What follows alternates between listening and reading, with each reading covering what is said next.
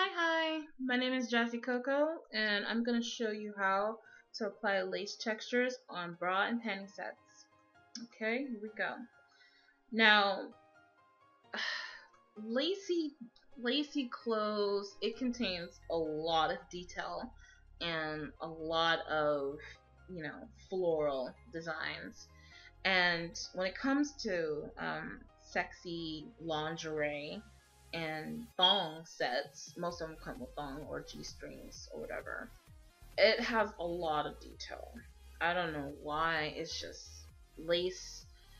It's very hard to do for some artists because some of them either do it by hand or they find and work with a texture or they make their own textures and try to get that design to make it look like a very sexy piece of nightwear.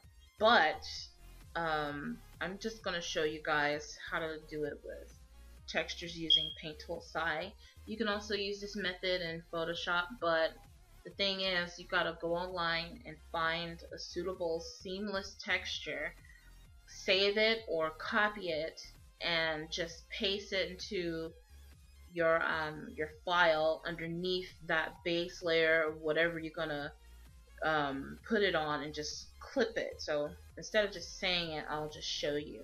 Now, all my folders, all my layers have their own folders. So what I did is after I put shadow in, trying to test colors out, trying to see what will go, what will not go, blah, blah, blah, blah. But it's just trying to get an idea of how and what um, the texture is going to look like, how it's going to set in with the color. Even though this is a darkish gray, it's not full black. This area right here, it's black, but it's not jet black. You can still kind of see the line art here. But let's get started. Now, I'm going to make a new layer, and I'm going to hit clip and group. Now this is not going to be where the lace texture is going to be. Now, if you've seen some lacy textures, bras, basically, you'll notice that sometimes they're kind of nude around this area. But since this is not going to be sexually explicit, we're just going to run around with that. Now, I picked the colors that I used for her skin because I got a lot of colors here and I should have saved them. But let's go ahead and get started. Now, I got my color chosen here, which is like a mid brown. It's not a dark brown, but it's a mid brown, so that's my primary color. What I do is I hit Control F. Now, as you can see, the color is on that layer, but it's too dark. There are ways to do it. You can either lower the opacity, but I'm going to lower it to maybe, let's try 61, but that's a little too light. 66, I think that looks good. Alright, that'll look better for now. Now we're going to go to the base for the bra. This is for the bra because this is on a whole nother layer. And what I'm going to do is I'm going to go to texture, and I'm going to go all the way down, and I'm going to find, I'm going to find the lace, which is lace 3 point. And I apply the texture on there. And as you can see, it's on that base layer. You can definitely see it. Okay. Now, you can scale this down to be smaller. It doesn't matter because this is a seamless texture, so you don't have to worry about lines showing up unwanted. Now, there are ways to do this. You can play around with it. You can make it look more realistic. It's up to you. But for me, I want to make it pop out as much as often because besides the beautiful lady that you're going to see what she's wearing. You're going to see how detailed it is, how beautiful it is. Just you know, simple things like that. So it's all here, and I bumped the texture strength up to 66 at first, but now it's at 59. We don't want too much strength on it. So when you're satisfied, you can just go on to the next layer. Now it's important to kind of have like a nudish base, because you don't want it to be solid, like, you know, like that. You want to lower the opacity, just give it a little bit detail, and if you just work with the color here to make it look semi-nude or whatever, just as long as that color is still there and not as a solid color. So we're going to move it to 75, just in case. 75. Now we go to the trim here, and as you can see, it is very bland, very bland. And I put a color here because I was gonna work with a pinkish, but I don't need it anymore, so I delete it. And what we'll do is we'll get the same color that we used for the nude layer here, and I hit Control F again and multiply, and I'm gonna move it all the way to 75 so it can match this. It's very important when you're doing like color overlays or whatever. It's important to have it as the same opacity, so it'll look smooth. It'll look very smooth and flawlessly. So after that, we go back to the base layer where this is, and we get our lace, or you can just get another one. I have two. And as you can see, this layer is applied.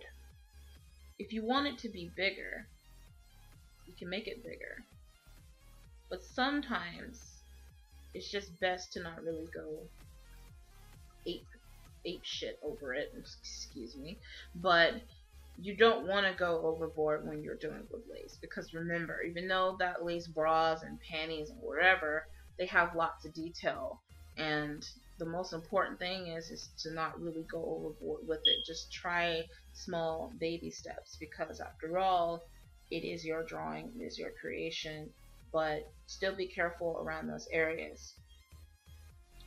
So as for this, I go back to my settings here. The scale is 86, this is 59. And what I want to do is match it. I wish that side had an accurate slider, because sometimes it's kind of tricky to do. Just give me a second.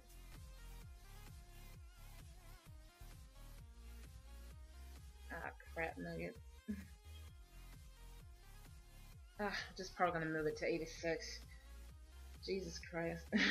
I would be like trying to make this dialer work, and it wouldn't work sometimes. Now it can work on the strength, but it will not work on here sometimes. It will just go to 81, 86, and 91. So I'll just go for 86 then.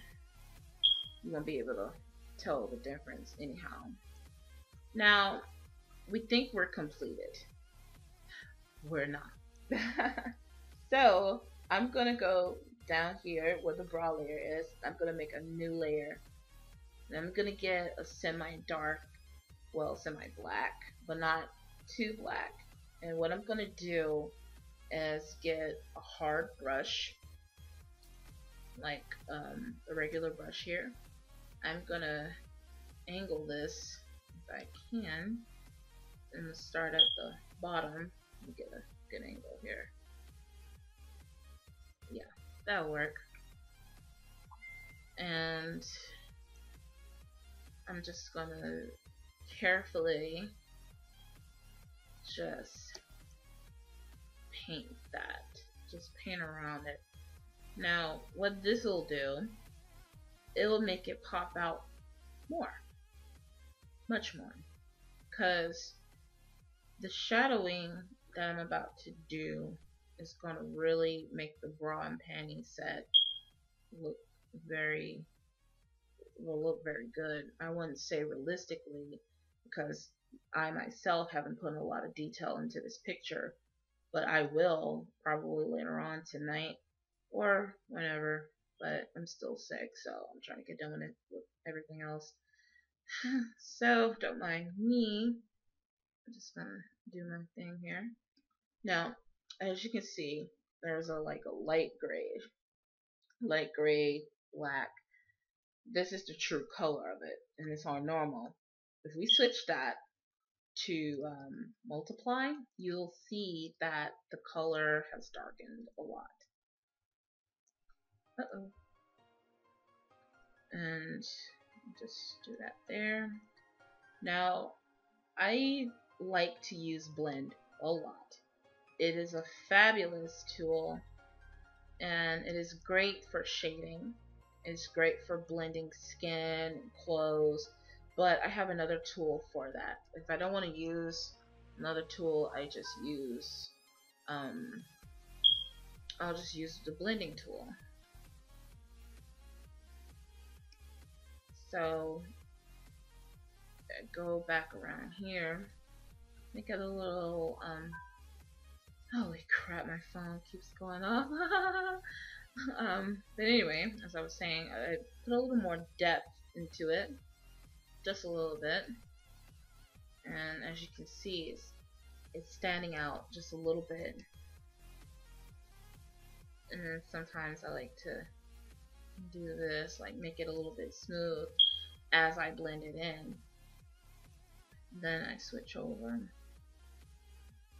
and I just softly blend. Everything I do is very soft.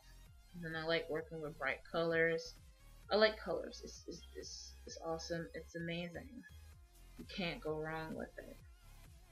I'm always trying new things out and practicing to perfect it and better it. So, after I do all of that, you can see that it's blending in just a little bit more. Just a little bit. We're going to do the same for down here, where her panties are. And don't want to add too much, but just make it one stroke instead of just a few short strokes. What I'm gonna do is just blend that in. Now, if you don't want it like the nude color to be part of the bra, we can always lower our opacity. We can always lower it to maybe 50, 58, whatever. So I'm going to choose 55 so it won't be too brownish. And we just do it like that.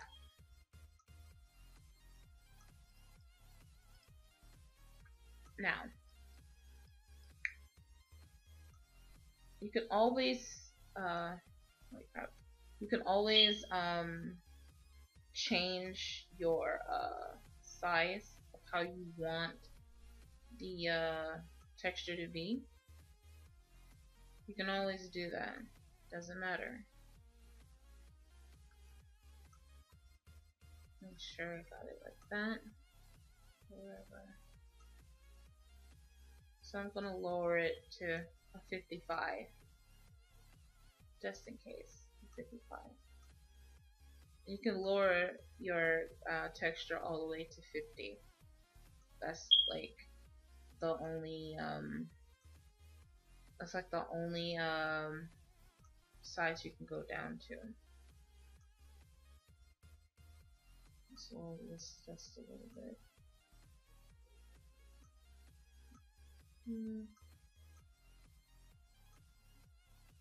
Alright, 153. Now for this that we did, we can lower the opacity so it won't stand out too much. So it won't be completely dark like that. We just want a little shadow where the lace bra is. So I'm going to move that up to 79 so we can still see it. Now if you don't want to choose just a bland color such as black, there are ways to do that. Control F. You can choose a white color. You can choose an orange color, aqua, violet. You can choose a variety of colors. It doesn't matter.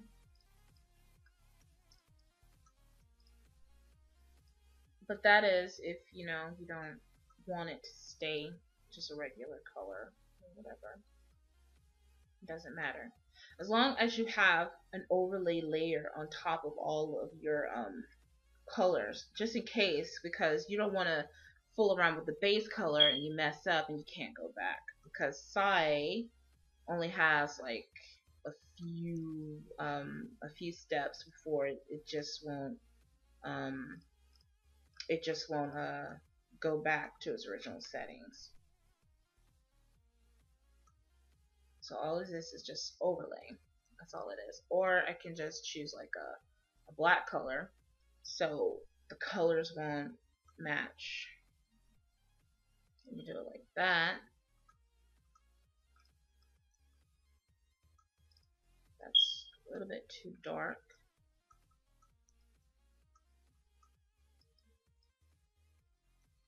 And that's how I do it. But this is just one of the ways. Like I said, there are several ways to do this, but I think it's actually two at most: the copy paste and applying a texture via Paintable Psy. It's very easy and it's not hard at all. You just need to know to get a very high quality image. I wouldn't recommend JPEG because it's lossless quality. So even if you apply it on something like this, it may cause a little bit distortion, but it doesn't have to be a really, really big file as in size. Just something that has a very high resolution. So when you apply it on your character's bra or panties or whatever, you can see that detail just like you can see this now. But I may have to work some more on this because, I'm never satisfied. I'm never satisfied. So this was just an example of how I do these things. And if you like this video, hit like. If you have any questions, ask me. I will most definitely be glad to help you. But that's it for now. I'm Jessie Coco, and I'll see you guys later.